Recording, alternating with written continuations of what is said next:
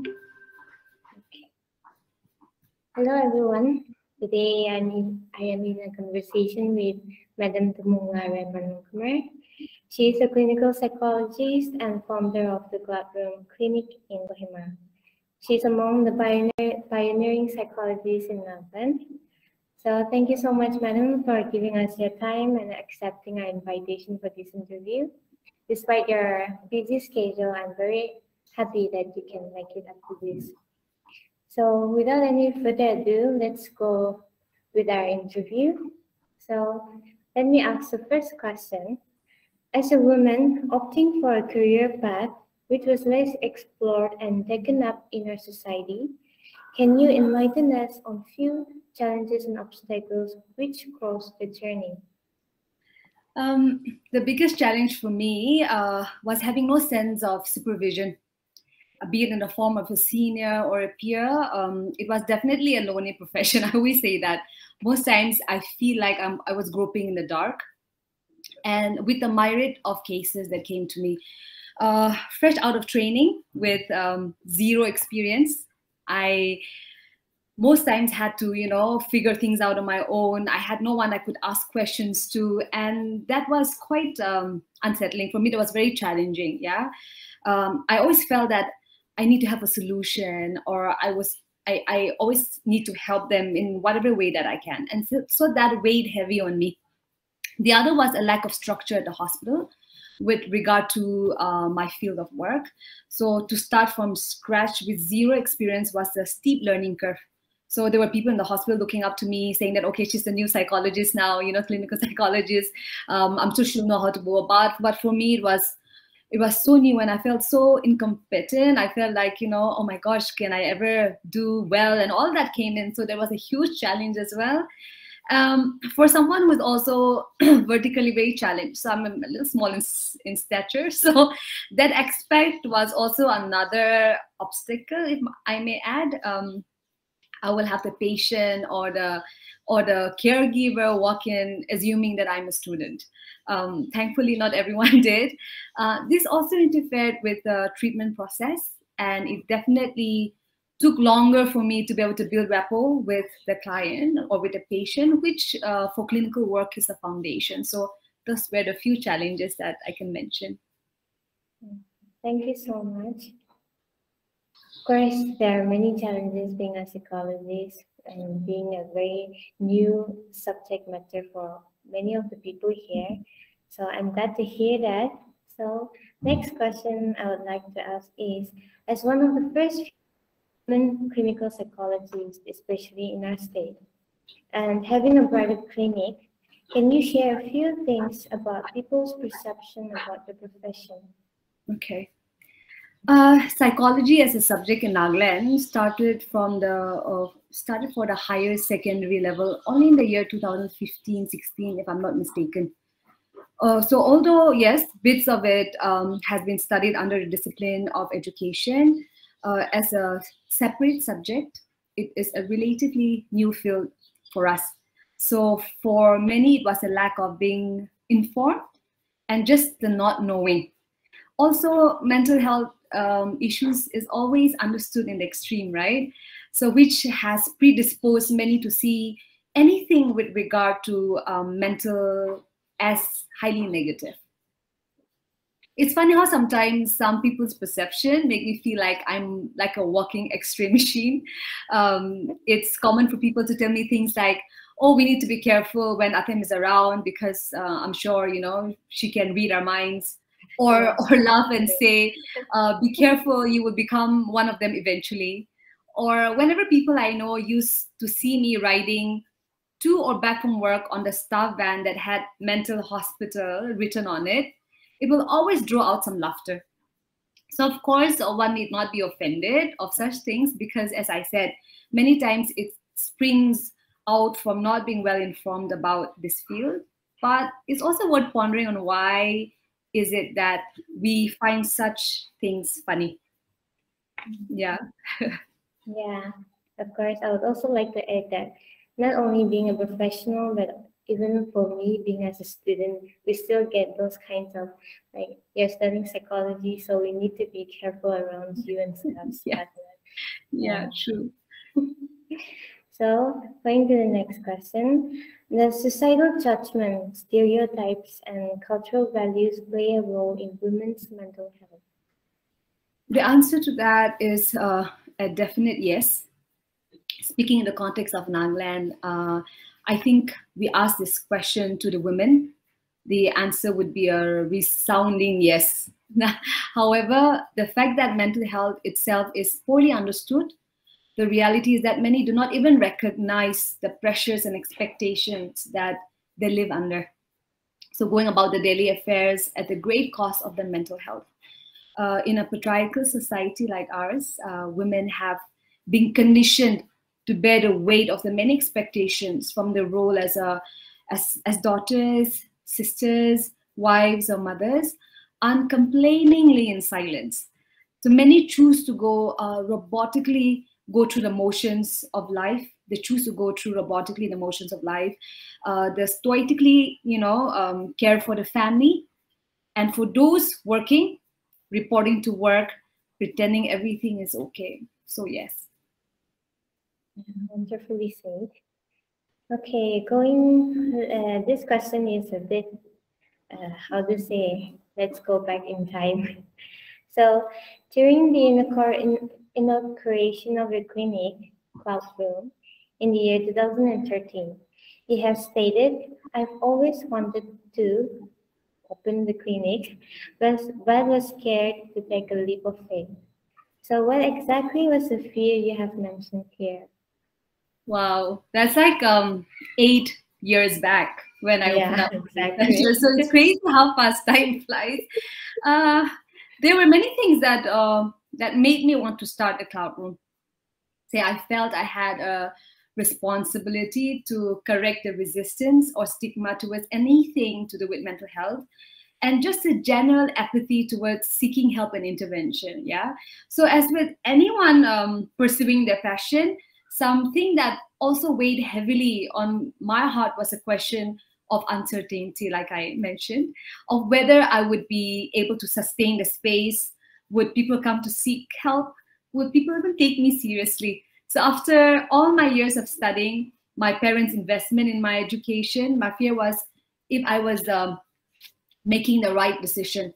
However, despite all the doubts, I knew for a fact that there was a desperate need for creating more accessibility to mental health care. And here was a small door of opportunity for me to respond to that need. By then, I had been working at the State Mental Health Institute as a visiting consultant. It was the third year for me. So it was simply known as the mental hospital back then. So you can imagine how uninviting the name itself was. So I saw that people seek treatment as a last resort. So I wanted Cloud Room to be accessible. I wanted it to be a non-threatening or warm space, things that can be found lacking in hospitals and institutions. So that was what it was. Yeah, I'm very glad to hear about it and your journey with Cloudroom. Thank you. So, going to the next question. What do you think is the scope of psychology here in Melbourne? What can be the main challenges faced by the people opting to become a psychologist? I would first like to say that there is a wide scope of psychology with regard to all walks of life, ranging from mental well-being, personal and professional development, medical science, nursing, family and relationships, and beyond. So psychology is a wide field. I'm one part of the field that is clinical psychology, and I can speak from that. So I would like to be optimistic and say that the scope is promising.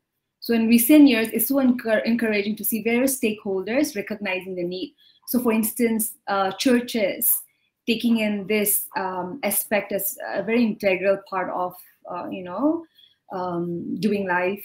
For example, the school, this educational system. So if you look at it that way, there's a lot of job opportunity prospect later on, be it teaching the subject or bring a counselor in the school, or even with the juvenile centers, prison, just a lot of avenues.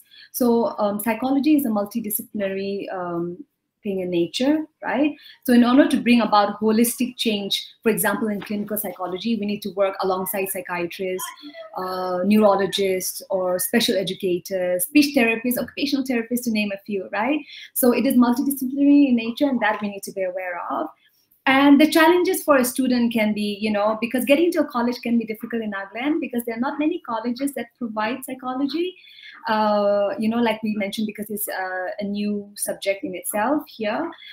And also it can come with fighting certain barriers. So it can be fighting the external barrier. External barrier would be, the lack of job creation, the lack of awareness for which, many people don't opt for the subject. And the internal barrier can be coming from oneself. It can be parents saying that, there's, why do this? And so it can also hamper into the decision making. So I feel that, those can be the challenges that students might face in terms of sustainability as well. Yeah. Of course. As you say, there's not much colleges that offer psychology as the major subject. So there are only a few here in Nagaland. Course, and then Petro College was also they started psychology as a subject. Giving on this subject only last year. So I'm also one of the first stage of psychology department. Wow, there's a wonderful opportunity for me to grab the opportunity and study psychology as my major subject. So next question is education and obtaining various training important in the field of psychology or experience? Yes, absolutely. Like all fields, psychology is also ever changing. So as with any other profession, the need to stay updated with new research and new knowledge is so important. I really feel that sometimes, and most times, familiarity blinds us. And so when we get very familiar with something, we just get blinded by a lot of aspects of it. But when we allow ourselves to have ongoing training and learning, it just open up ourselves to so much more possibilities out there. So yes, I would say that's absolutely, yeah. Thank you. So next question is, what are the possible avenues for women and the youth with reference to females as a professional psychologist? Okay. The field of psychology is increasingly becoming a women-dominated field. So like I said, remember, like in my master's, there were 3 men out of the 90 females there. So research cite that, this possibility is because psychology is more like a life-oriented field. So women may be more drawn towards that. The other aspect is, men traditionally being the main breadwinners of the family may not see psychology as a very viable, sustainable profession, especially when you're looking at a profession in Nagaland as well, since it's just starting off. When we speak about financial sustainability as well, since there's no creation of posts, it can get quite, challenging. So these are the aspects that might, make it a little bit more for the other gender to be part of this profession. But while I really feel that in the field of psychology, while women are doing well in this field, or any other field for that matter, is a cause of celebration. My personal view is that the lack of diversity always has a downside, because men and women have the capabilities to bring diverse insights to the table. Even in the practice of psychology, both men and women are needed. So as much as women are more inclined towards it, I would encourage more men to also join this, because there are men also who need counseling. And most times, in my experience, I've also seen that, men are a little bit more uncomfortable to come and speak to a woman. And so, yeah, it'd be good to have both the genders working in actively in this field. Yeah. Thank you so much. That answers your question. Yeah. Yeah, of course. Okay, so next question is, what are some of the few drawbacks of practicing in our state? In response to the earlier question on the scope of psychology, I had mentioned the various possible job opportunities that this field can provide. However, in the current scenario, to put it positively, our state is still in the process of getting there.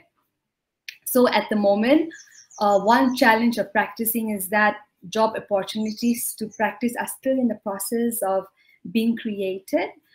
Besides that, I would say that the whole stigma around anything to do with mental health can be a detriment.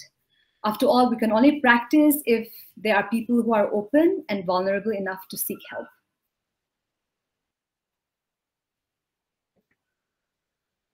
Thank you.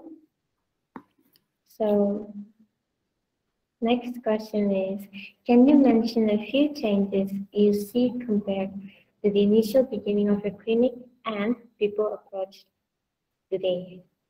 I'm so glad to say that there has been a big difference in the scenario a few years ago and the scenario today. So for instance, even just a few years back, the clients I would meet were mostly ones who had been referred to me by schools or sent by psychiatrists. But today I have people who have willfully chosen to seek help, say people who are struggling to cope with work stress, or young people who are facing the challenges of transitioning from city life back to being home to their parents' homes, etc. So people's attitudes are changing, and that's such a positive thing that I would want to highlight. Of course, there's still a long way to go, but these are all good changes. I'm so glad to hear about how people from different people that come to your clinic for counseling to be a better self. So next question would be the last question. So the question is, would you like to suggest a few recommendations or advice to the upcoming psychologists? I still feel I have a long way to go to come to the point of giving advice. Yeah, but from my own experience, I would say that if you are a student of psychology, interested in practicing clinical work like I am, at least get an MPhil degree done, because without which you cannot practice as a licensed psychologist, right? So for me, I would like to encourage that, because we're just a handful of us here in Nagaland at the moment who have done the MPhil and practicing as a clinical psychologist. So we need more people on board. And if you're interested in clinical work, then I advise you, to get your MPhil degree done. Besides that, practicing as a clinical psychologist, being a relatively new field in our state, has been I've been saying that over and over again. The journey may have a lot of challenges, personal, familial, societal. But if we are truly passionate about the call, we have to stay committed. So persistence is key, and the willingness to be vulnerable ourselves and take that risk. So there are some days when I feel, when I still do face moments or days of self-doubt, questioning whether if I'm making any difference at all, if I'm being of any help. Sometimes I feel so helpless listening to the kinds of stories that my clients tell me, making me feel so ill-equipped. But then what keeps me going is that I tell myself that I don't necessarily have to give them all the answers to their questions or the solution to their problems. Maybe at that moment, the help I give may be something seemingly inconsequential, as just quietly offering a listening ear. So I remind myself to be intentional. I remind myself to be responsible to the call and to be faithful and to continue honing my skills and to continue learning as I continue my practice. Thank you so much for the advices. I hope viewers listening to our podcast conversation will be very much blessed by your advices. So with that, we can wrap up this interview. So thank you so much again for giving us your precious time. If you have anything to add, you can. Oh, I know. Thank you so much for having me. I think it's just, I feel very excited when I sit down with future psychologists in the making, doing psychology. I always get excited because, like I said, I was relatively a loner when it came to this profession. But now that there are a lot of people joining and there are a lot of people taking interest and being passionate about this, I'm very excited. I'm so glad that Tetso College has this subject that they're providing. And so I really hope that in the coming years, with all your participation, that we do see mental health issues being addressed in a totally different light. And so, you know, I encourage anyone who's interested to take this up, and we just hope to see this grow. We hope that we will normalize mental health issues, talk about it more amongst ourselves, because that's where the stigma starts and that's where the stigma can end. So it starts with us. So yeah, I would like to say that. Thank you so much for having me. Thank you so much. It was such an insightful session. I hope we can meet in someday, meet in person, and have more of such discussions. I would love that, yeah. Of course. And then maybe in the near future, again, we may call you, we may give you a call for such interviews again. Thank you so much. Yeah, thanks. Thank you. Thank you.